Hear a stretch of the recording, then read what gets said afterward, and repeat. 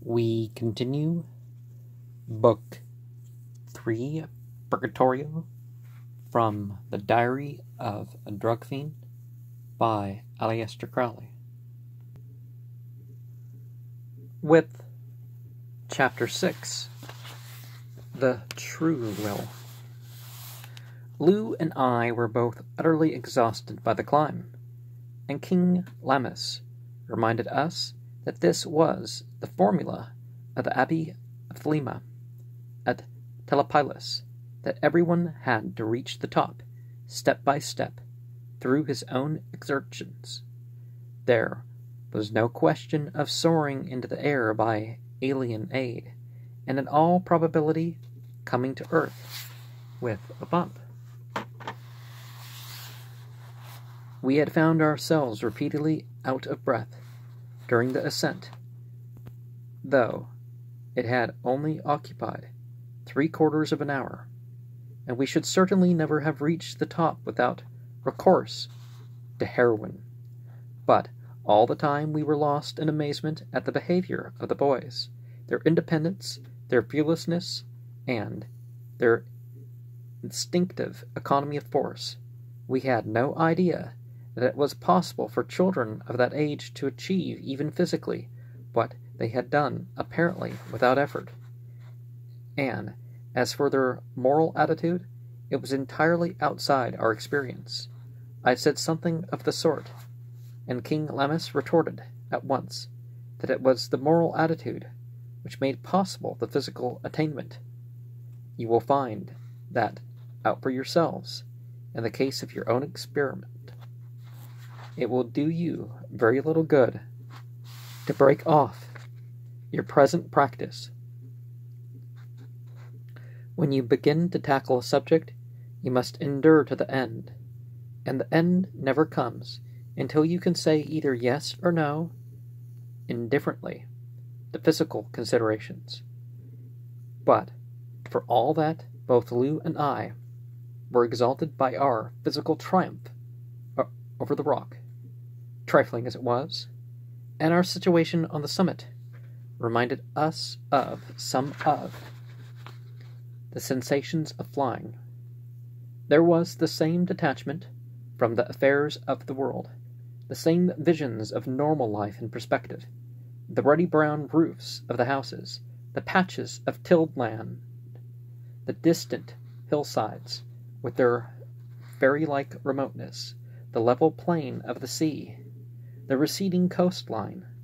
All these things were so many witnesses of one great truth, that only by climbing painfully to a spot beyond human intervention could one obtain a stable point of view from which to regard the universe in due proportion. At once we drew the moral analogy to our physical situation, and applied it to our immediate problem. Yet, in spite of what Lammas had said, we were both obsessed by the idea that we must stop taking heroin. The next few days passed in strenuous efforts to reduce the number of the doses, and it was then that we began to discover the animal cunning of our bodies. Do what we might, there was always a reason, an imperative reason, for taking a dose at any given moment. Our minds, too, began to play us false. We found ourselves arguing as to what a dose was. As the doses became fewer, they became larger. Presently, we arrived at the stage where what we considered a fair dose could not be conveniently taken at a single sniff. And then, worst of all, it broke on me one day, when I was struggling hard against the temptation to indulge, that the period between doses, however prolonged it might be, were being regarded merely in that light. In other words, it was a negative thing. Life consisted in taking heroin. Life consisted in taking heroin. The intervals between the doses did not count. It was like the attitude of the normal man with regard to sleep. It suddenly dawned upon me that this painful process of gradually learning to abstain was not a cure at all, in any right sense of the word. Basil was perfectly right. I must reverse the entire process and reckon my life in positive terms. That's what he means by, do what thou wilt. I wonder what my true will is. Is there really such a thing at all? My mathematics tells me that there must be, however many forces there may be at work, one can always find the resultant. But this was all terribly vague. The desire to take heroin was clear-cut. It no longer produced any particular effect to take it. Now that I was getting down to 3 or 2 doses a day at the most, it seemed as though 2 or 3 doses a day at the most. Now that I was getting down to 2 or 3 doses a day at the most, it seemed as though there were no particular object in taking it, even as dulling the craving for it. I found it increasingly difficult to fill column 2. King Lammas descended on me one morning, just after I had taken a dose, and was raking my brain for a reason for my action. I was alternately chewing the end of my pencil and making meaningless marks on the paper. I told him my difficulty. "Always glad to help," he said airily.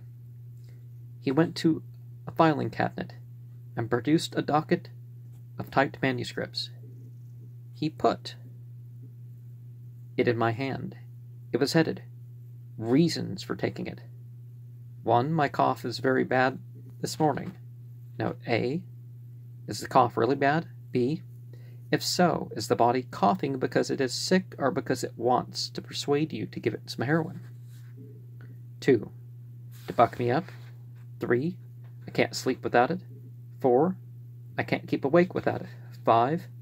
I must be at my best to do what I have to do. If I can only bring that off, I need never take it again. 6. I must show I am master of it, free to say either yes or no, and I must be perfectly sure by saying yes at the moment. My refusal to take it at the moment shows weakness. Therefore, I take it. 7. In spite of the knowledge of the disadvantages of the heroin life, I am really not sure whether it isn't better than the other life. After all, I get extraordinary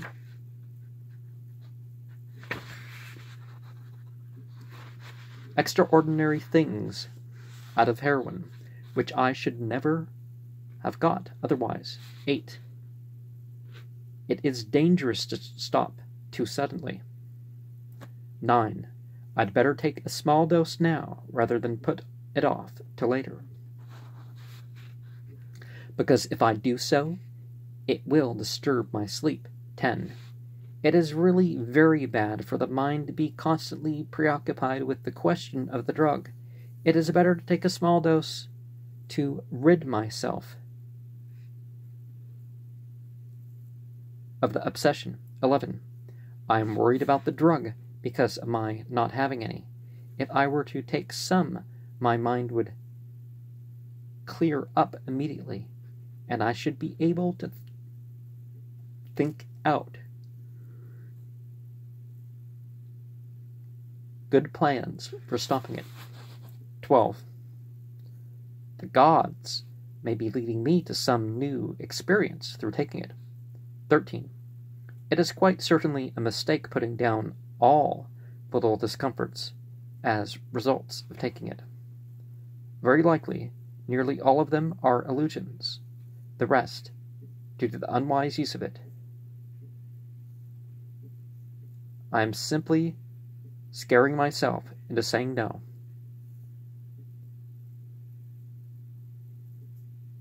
It is bad for me morally to say no.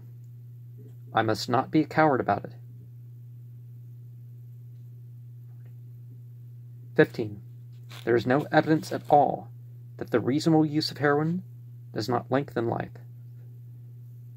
Chinese claim and English physicians agree that opium smoking within limits is attractive, conducive to longevity. Why should it not be the same with heroin? Well, smoking would actually limit lifespan, but it has been observed, actually, that addicts seem to be immune to most diseases which afflict ordinary people. 16. I take it because of its being prohibited.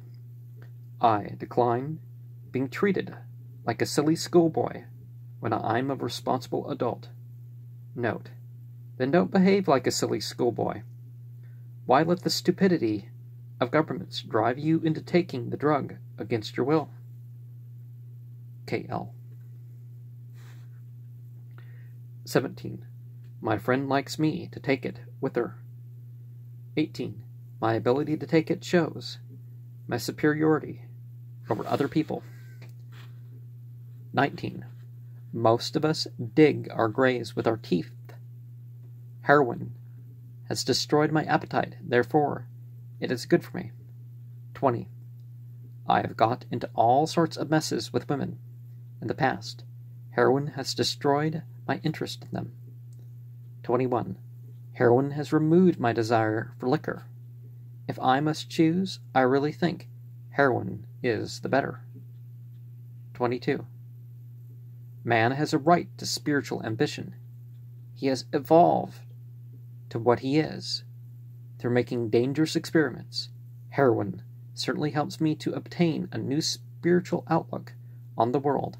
I have no right to assume that the ruin of bodily health is injurious, and whosoever will save his life shall lose it, but whosoever loseth his life for my sake shall find it. 23. So-and-so has taken it for years and is all right. 24. So-and-so has taken it for years and is still taking it, and he is the most remarkable man of his century. 25. I am feeling so very, very rotten, and a very, very little would make me feel so very, very good. 26. We can't stop while we have it. The temptation is too strong. The best way is to finish it. We probably won't be able to get any more. So we take it in order to stop taking it. 27. Claude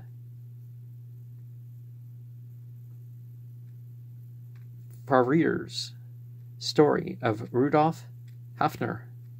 Suppose I take all the pains to stop drugs and then get cancer or something right away. What a fool I shall feel. Well, what if the cancer is because of the drugs? It doesn't make things better to, it doesn't make things better to keep doing the drugs or something. Or what, you're going to end your days using drugs because you're going to die anyways? Well, everybody's going to die anyways, but, Help you at all, asked Lammas. Well, honestly, it did not. I had thought out most of the things for myself at one time or another, and I seem to have gotten past them. It's a curious thing that once you've written down a reason, you diminish its value. You can't go on using the same reason indefinitely. That fact tends to prove that the alleged reason is artificial and false, that it has simply been invented on the spur of the moment by oneself to excuse one's indulgences.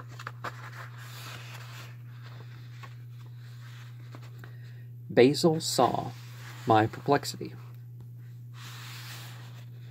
The fact is, he said, that you're taking this stuff as the majority of people go to church. It's a meaningless habit. I hated to put that down on my paper. It was confessing that I was an automaton. But something in his eye compelled me. I wrote the word and broke out as I did so into a spasm of internal fury. I recollected a story from my hospital days of a man who had committed suicide when it was proved to him that he couldn't move his upper jaw. Meanwhile, Lammas was looking at my average. I had got down to less than 2 doses daily, but the rest of the 24 hours was spent in waiting for the time when I could indulge. I knew that Lou was ahead of me. She had gone on what Basil called his 3rd class. She was taking 1 dose a day, but every day she was taking it later and later. She had almost an hour of real craving to get through, and Sister Athena, our Sister Cyprus, our Sister someone would always intervene as if by accident, and take some active steps to keep her mind off the subject during those critical minutes. As soon as one had reached an interval of 48 hours between doses, one entered class 4 and stopped altogether, unless some particular occasion arose for taking a dose. I was very annoyed that Lou should have got on faster than myself. Basil told me he thought I needed more active exercise, though already I had begun to take some interest in the sports of the place. I had even got through a whole game of Thelema without having to sit down and gasp. But there was still an obscure hankering after the drug life. It had been burnt into me that normal interests were not worthwhile. King Lammas had taken me out climbing several times, but while I was experienced profound physical satisfaction, but while I experienced profound physical satisfaction, I could not overcome the moral attitude which is, really, after all, expressed in Ecclesiastes. Vanity, vanity, all is vanity. My relations with Lou herself were poisoned by the same feeling. The improvement in our physical health, and the intoxicating effect of the climate, and the surroundings urged us to take part in the pageant of nature. Yet, against all such ideas, we could not help but hear the insistent voice of Haiti Lamoureux that the end of all these things is death. She had deliberately renounced existence as futile, and there was no answer to her pleadings. Besides this, my mind had eaten up its pabulum. I had literally nothing to think of except heroin, and I discovered that heroin appealed to me behind all veils as being an escape from life. A man who has once experimented the drug life finds it difficult to put up with the inanity of normal existence. He has become wise with the wisdom of despair. The big lion and Sister Athena exhausted their ingenuity in finding things with which I might occupy my weary, aimless hours, but nothing seemed to get me out of the fixed idea that life was heroin, with intervals that did not count. For about a week, King Lammas tried to get me out of my groove by giving me cocaine and asking me to employ my time by writing an account of my adventures. From the time when I began to take it, the drug stimulated me immensely, and I was quite enthusiastic for the time. I wrote the story of my adventures from the night of my meeting Lou to our return to England from Nepal's. But when the episode was over, I found the old despair of life as strong as ever. The will to live was really dead in me. But 2 evenings later, King Lammas came to smoke a pipe with me on the terrace at sunset. In his hand was the Paradiso record, which I had written. Sister Athena had typed it. "My dear man," he said, "what I can't see is why you should be so blind about yourself." And certainly taking account of yourself before, it ultimately gets taken account of is an important thing.